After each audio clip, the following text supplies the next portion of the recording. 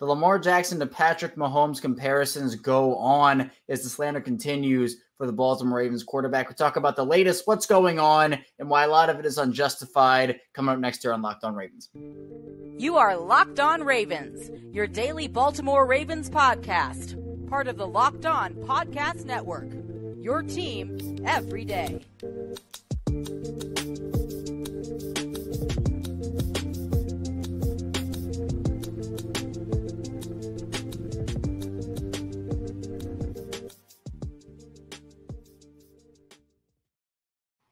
Welcome into another edition of Locked On Ravens, your daily Baltimore Ravens podcast. I'm your host, Kevin Oestreicher of Ravens Wire, coming to you from the Locked On Podcast Network, your team every day. Thanks so much for being here and making Locked On Ravens your first listen each and every single day. Free and available, all podcasting platforms, that includes in video form on YouTube and audio form wherever you get your shows. You can hit subscribe, and that like button on YouTube really helps out a ton. If you're in audio form, hitting subscribe, hitting follow, anywhere you get your podcasts really helps out as well. We're 5 days a week here on Locked On Ravens, even in the offseason. So even though there's no more Ravens football for next 6 or 7 months here, we're still bringing you 5 days a week Ravens content plus bonus content on top of that, live shows, and a lot more. Really excited for what we have planned for the offseason here. So tell a friend, tell a family member. I'm also on Twitter at ChaosStriker34. Also trying to start on my Instagram again. That's also at ChaosStriker34, so you can follow me over there. Today's episode of Locked On Ravens is brought to you by FanDuel. Make every moment more right now. New customers get $150 in bonus bets with any winning $5 bet. That's $150 if your bet wins. Visit FanDuel.com/LockedOn to get started. We're back here. No football. The Chiefs, they are the champions again, back-to-back as they defeat the San Francisco 49ers. But with that win, Lamar Jackson has yet again found his way back into the spotlight as we got some people talking about Lamar Jackson. And if you clicked on this video or clicked on this show, you're saying, well, comparisons to Mahomes with Lamar. What are you talking about? Mahomes has 3 rings. Lamar doesn't. I'm not talking about those type of comparisons. I'm talking about Lamar's getting stacked up with Mahomes and stacked up with Brady. And we're going to talk about that because Lamar's accomplishments have been pushed down. And we're going to talk about a lot of this stuff too, because look, the playoff record is there. The playoff non-success, I guess if you want to call it, for Lamar's there. And I'm not trying to shy away from that. And we'll get into that as well. But we have to talk about kind of the landscape of what the NFL has been and some of the comments that are being made about Lamar Jackson as it pertains to a Mahomes, as it pertains to a Tom Brady. So I'm not saying, oh, well, they're comparing Lamar to Mahomes in terms of legacy because they're so similar. No, Mahomes has 3 rings. Brady has 6. Lamar has none. That's not what I'm talking about. I'm talking about Lamar getting stacked up with those guys. So we'll get into it. And then we'll also dive into a bit more of the slander conversation, but not too much because, again, we're moving away from that as we're moving into the offseason. So we're going to be getting into some Ravens free agents, and I put out the whole list on Twitter yesterday. We're going to get into that list, and that's what we'll be focusing on here as the offseason does continue for the Ravens. Right in the – not the thick of it yet. I think once we get into, like, March, April, obviously that's when it is, May. But a lot of stuff here to get to on Locked On Ravens. So let's start off with this – Lamar getting stacked up with Patrick Mahomes here. And the clip that I want to first talk about is Shannon Sharpe. He was talking with Chad Ochocinco on their podcast Nightcap right after the Super Bowl. And Shannon said this. He said, quote, Lamar won a second MVP, but at what point in time do we start holding him accountable and say that's underachieving? Now, at some point in time, he's going to have to cash the MVPs and turn them into Super Bowls. Now, that second part I don't disagree with, right? Lamar is going to have to start to win in the big moments. And he won in a big moment in the divisional round against Houston, but then obviously in the championship game definitely did not play his best football. And the playoff record obviously is 2-4, so that's not great. But I think what, in this clip, Shannon also talked about Mahomes and the quote-unquote big game hunter that he is. And Mahomes is that, right? He's been that. He's won 3 Super Bowls. He's clutch moment after clutch moment, right? We've seen Patrick Mahomes do that. But the way the NFL has been, we got to witness Tom Brady and those Patriots for years, decade plus of that dynasty in New England. And then a lot of the comparisons were, okay, well, Tom Brady is the GOAT. He has 6 rings and this, that, and the other. And then Mahomes comes along. And you kind of transition from the Tom Brady dynasty Patriots to the Mahomes dynasty Chiefs. And I think it's fair to call them a dynasty at this point. you transition to that, and then all of a sudden that becomes almost the standard, because I feel like people who watch the NFL are now so used to that, where Lamar's a 2-time MVP. That's really, really, really hard to do. He's in some elite company in doing that. He was one vote away from being the first 2-time unanimous MVP in NFL history. Only Tom Brady's ever won one unanimous MVP outside of Lamar. So those accomplishments, I feel like, are getting pushed down here. And I've said this on Locked On Ravens before, and I've continued to preach it. What's the ultimate goal? The ultimate goal is to win a Super Bowl. Regular season accolades, regular season this, regular season record, none of that matters, right? In the grand scheme of things, Super Bowls are what's the most important thing here. And Lamar has not been able to get to one. And we're talking about age here. Mahomes is 28. Lamar is 27. Mahomes has 3 rings. Lamar has none. And I'm not saying, oh, well, this is all on Lamar, right? Obviously, there have been some personnel things, some coaching things. But I can't just sit here and say, oh, well, it's not, none of it's on Lamar because it's been all that. No, Lamar's had a part to play in that conversation. But to all of a sudden start comparing him or stacking him up against Mahomes and even Brady, if you want to go that far, and say, oh, well, Lamar in his age, he's 27 years old. What he's done? He's done nothing. That's not fair to say. Lamar hasn't done nothing. Yes, from a grand scheme of a playoff perspective, sure, the record isn't there, the success isn't there, and even if you want to talk about stats, compared to some others, they're not there as well. Then you look at Josh Allen. You look at playoff stats, they're better than Lamar's, but Josh Allen hasn't won an MVP. Josh Allen also has not been to a Super Bowl.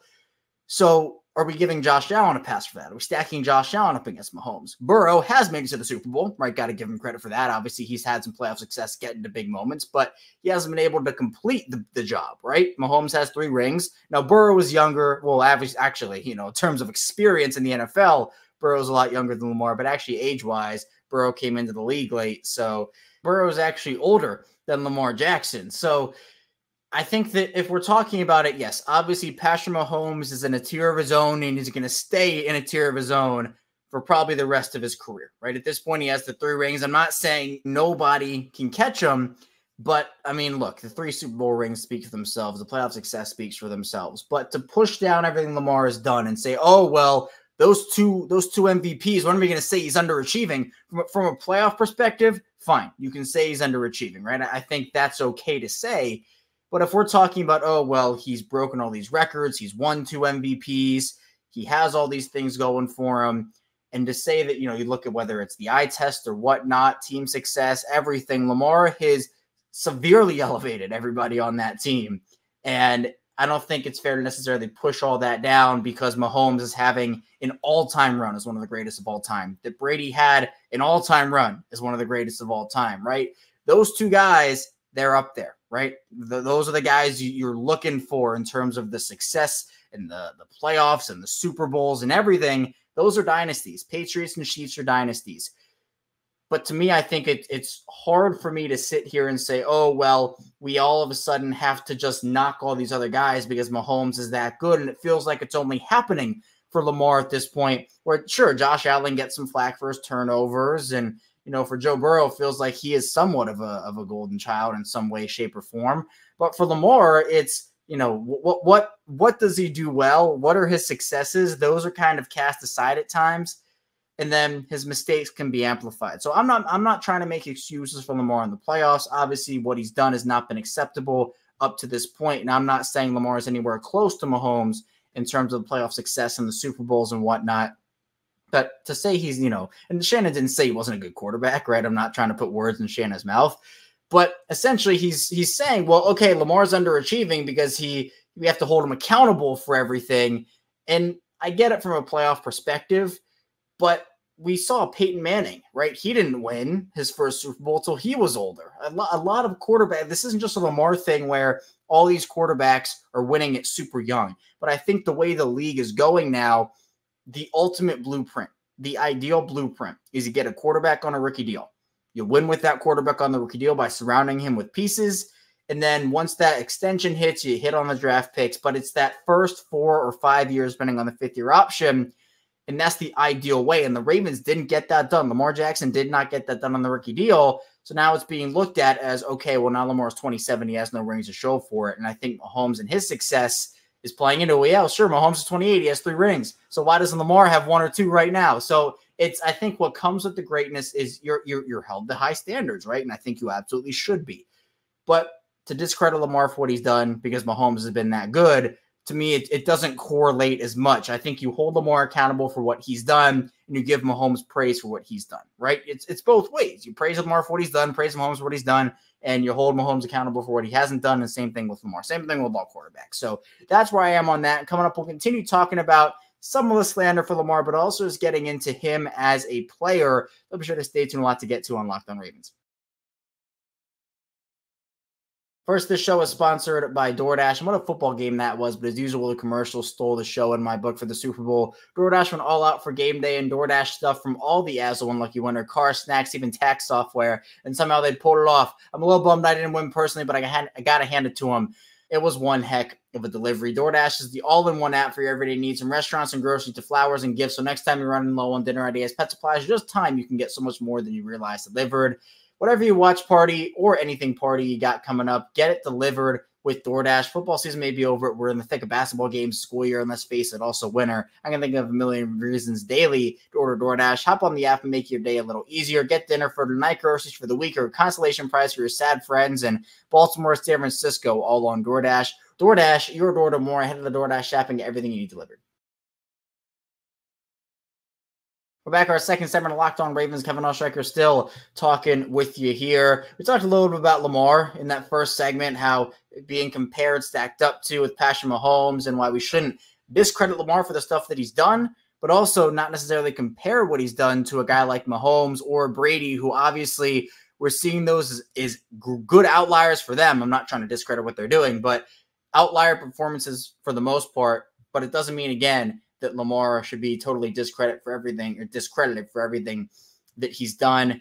Some other clips surfaced from the Super Bowl, especially in the celebration. Chris Jones said that he thinks that Kansas City faced the best team in the league in the Ravens. And I mean, that has to sting a little bit, and it's definitely stung me because I've said on this show that, in my opinion, the Ravens had their best opportunity to win the Super Bowl here with Lamar Jackson and company, and they didn't get it done. And again, give the Chiefs credit. I mean, they weren't the best team in the regular season. They went through some ups and downs, and they were definitely trying to find an identity and work through some things. But once the playoffs came around, I mean, they got the job done. The Ravens were the best team in the regular season. Lamar Jackson wins the MVP, a regular season award for his stuff there. Again, should not discredit him for winning that award.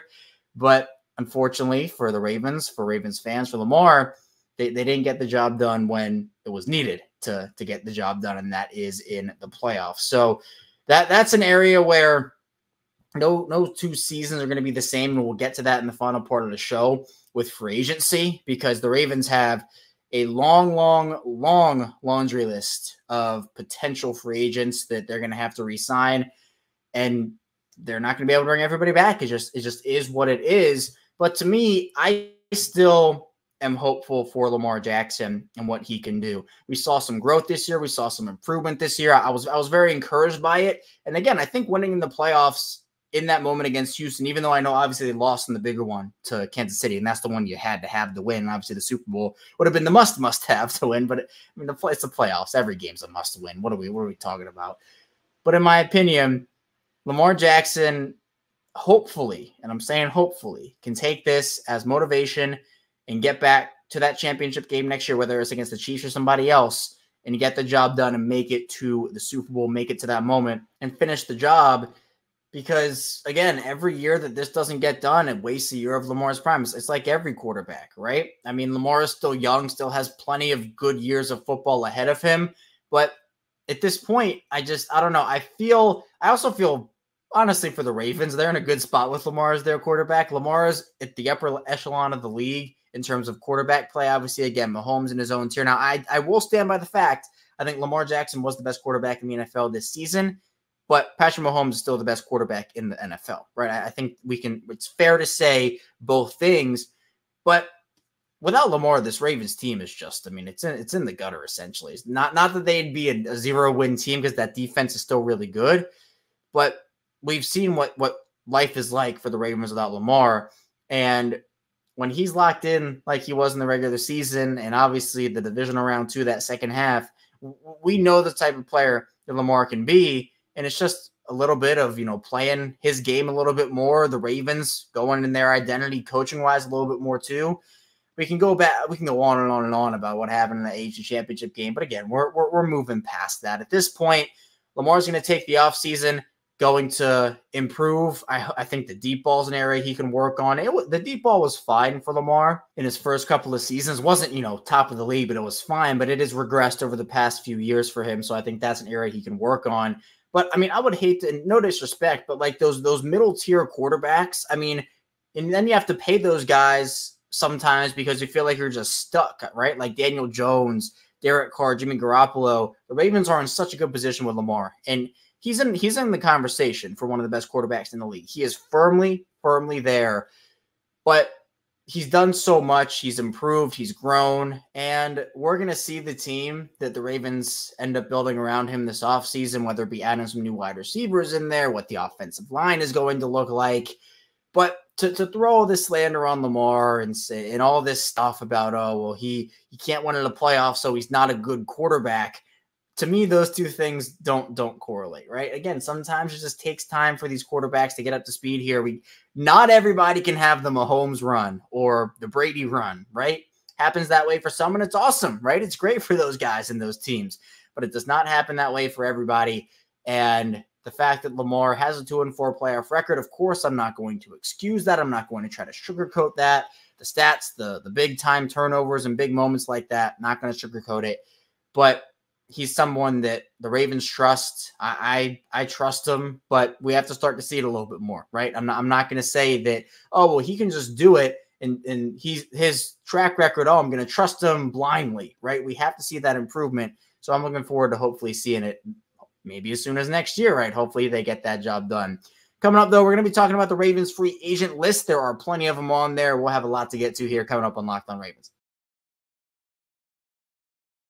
First, this show is sponsored by FanDuel. Get buckets with your first bet on FanDuel, America's #1 sportsbook, because right now new customers get $150 in bonus plus any winning $5 bet. That's $150 if your bet wins. Bet on all your favorite NBA players and teams with quick bets, live same-game parlays, exclusive props, and more. I'm a big Denver Nuggets guy. If you didn't know that, you're going to learn. I'm a big Nuggets guy. And you're in pretty safe territory if you bet anything Nikola Jokic, right? Any props, Nuggets wins also. I know they're in a rough stretch, but they're always good. Nikola Jokic especially. So if you want to bet props Nikola Jokic, head over to FanDuel. Just visit FanDuel.com/lockedon. Shoot your shot. FanDuel, official sportsbook partner of the NBA. We're back. It's our final segment of Locked On Ravens. Kevin Oestreicher still here with you. I really appreciate you tuning in and making Locked On Ravens your first listen each and every day. If you're enjoying the content, really appreciate it if you hit that subscribe button on YouTube and the like button or in audio form. Hit the subscribe button or follow along button wherever you get your podcast. It's the same show, both audio and video. So if you want to listen one day and then watch another, you're not missing out on any content. The bonus episodes to come out any which way. And it's really exciting what we're building here on Locked On Ravens. Even in the offseason, we're going to be getting into big free agent talk, obviously, in this segment. But then moving forward, we're going to do a mini offseason preview, general full encompassing of everything tomorrow. And then we're going to have a lot of other content as well. Free agents, who the Ravens could bring in from other teams. The draft, we're going to be doing stuff as well. So don't want to miss out on any of that. If you're an everydayer, thanks so much for tuning into the content here. Really appreciate that.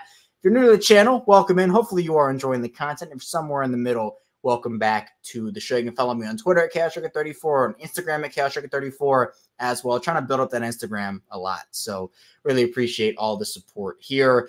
Let's get into some free agents. The Ravens have a massive list of free agents, and as we talked about, not going to be the same team for Baltimore in 2024, unfortunately. I'll read through the guys, and then we'll get into who I personally believe the Ravens should keep. And then we'll also dive into a couple of hypotheticals that we got from Bleacher Report. So, list of free agents in 2024 for the Ravens. Justin Madubuike, Patrick Queen, Geno Stone, Jadeveon Clowney, Kyle Van Noy, Kevin Zeitler, Odell Beckham Jr., Gus Edwards, J.K. Dobbins, Ronald Darby, Arthur Millette, Nelson Aguilar, John Simpson, Tyler Huntley, Brent Urban, Dalvin Cook, Devin Duvernay, Malik Harrison, Rocky Yassin, Darryl Worley, Delshon Phillips, Sam Mustipher, Josh Johnson, Laquan Treadwell, Tyler Ott, Nardarius Washington. Washington is an RFA. Long list. Long list. And it's not just a long list, it's a quality list. There are quality names on that list. I think to me, where you got to start is Justin Madubuike. You bring him back. You have to. You cannot let Justin Madubuike walk out of that door, whether it's franchise tagging him and working on an extension. They have until July to do that if they do. I don't see him playing on the franchise tag. The franchise tag is 20.9, or is projected to be 20.9 million for defensive linemen for 1 year. I think Madubuike cleared 25 annually, in my opinion. And you want the long-term stability if you're a player. And obviously the bigger dollar value works out. So I would hope Baltimore is able to sign him to an extension, whether they have to franchise tag him first or not. But interior pass rush is just so hard to find.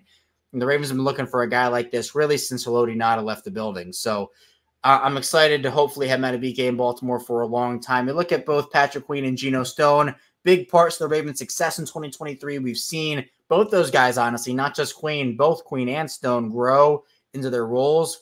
Queen, somebody that has grown. He was growing by himself before Roquan got there, but then obviously he and Roquan have turned into one of the best inside linebacker duos in the NFL. Then you have Geno Stone, who's had to fill in for Marcus Williams in big-time games, big-time snaps for the past 2 seasons. And obviously, career high in interceptions last year. I think both those guys, look, it'd be great to have them back, but I'm not projecting them back, especially Queen. I think you can make an argument for bringing Geno Stone back as a third safety type of guy, but Geno Stone's earned a starting role, and he's earned a lot of money, so I don't think he's going to be back, unfortunately, for the Ravens there. Clowney and Van Noy are interesting. I would anticipate at least one comes back. Wouldn't be shocked if one leaves. I think both those guys have earned maybe a 2-year deal worth some big money in there. So can the Ravens afford to bring both those guys back? We'll see. It'd be great to have them. Both guys were veteran leaders, and look, exceeded expectations. So I would anticipate maybe Van Noy is back and Clowney isn't. Maybe that's what I'll say for that. I would love both of them back, but I guess that's my early projection on that. Ravens reportedly are in talks with Kevin Zeitler to come back. I think that's a must-have for them, and it looks like that will be the case. Obviously, nothing confirmed yet, but early good sign that there are some talks for that going on right now. Odell Beckham Jr., I could see him coming back, but it would have to be on a much smaller contract, and the role, depending on who Baltimore brings in, that's going to be another question. So we'll see with Odell. Gus and JK, I could honestly, this might be a hot take. I could see both guys not coming back. It'd be awesome if they did, but the Ravens have Justice Hill, who was great for them this year. Keaton Mitchell's going to come back at some point.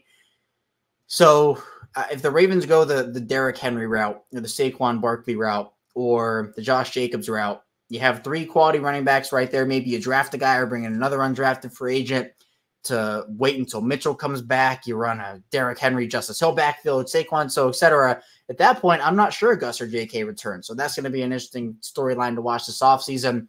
Ronald Darby and Arthur Millette, I'd be fine with both those guys back. I definitely want Ronald Darby back if I were the Ravens, just because he was so good for them in a cheap role. Definitely earned some money. Not going to be as cheap this time around. But Darby was awesome for them. Nelson Aguilar, I'd love to have Nelson Aguilar back. I think he was the perfect veteran leader. Not that Odell wasn't a leader, but he was a perfect veteran guy in that locker room for the Ravens in that position. John Simpson, I'd be fine with as a backup, but I'm personally not starting him. Tyler Huntley, I don't think is going to be back. Brent Urban, I could see him coming back on a minimum, and he could play a little bit. Dalvin, I don't see him back also. Maybe you bring him in to be a third running back, and you can wait for Keaton to come back. I could possibly see that working out for him. Devin Duvernay, Malik Harrison, Rocky Yassin, I don't see any of those guys back. Honestly, I think Harrison's going to earn a role somewhere. Duvernay, I just don't think did enough. You could bring him back as a returner, but he's going to probably want some money. And Yassin obviously just did not work out. Darrell Worley, the Ravens like him a lot. I could see him coming back. Delshon Phillips and Sam Mustipher maybe as depth pieces. Josh Johnson, I think, is probably on the way out. Laquan Treadwell, I don't think he'll be back. Tyler Ott, I don't think he'll be back either, as the Ravens had Nick Moore coming back. And Ardarius Washington, I definitely want the Ravens to bring him back as well. So a lot of decisions for Baltimore to make here is that they're going to probably they're going to lose 3 to 5 really key contributors to that defense, and then maybe a 2 to 3 big contributors on offense. Going to be really interesting to see what positions they prioritize, but priority I definitely think has to go to Justin Madubuike in this situation. And let's round it out with some Bleacher Report hypotheticals. Bleacher Report named 3 possible trade targets for the Ravens: Panthers edge Brian Burns, Seahawks wide receiver Tyler Lockett, and Colts defensive lineman DeForest Buckner. I think Burns would be awesome.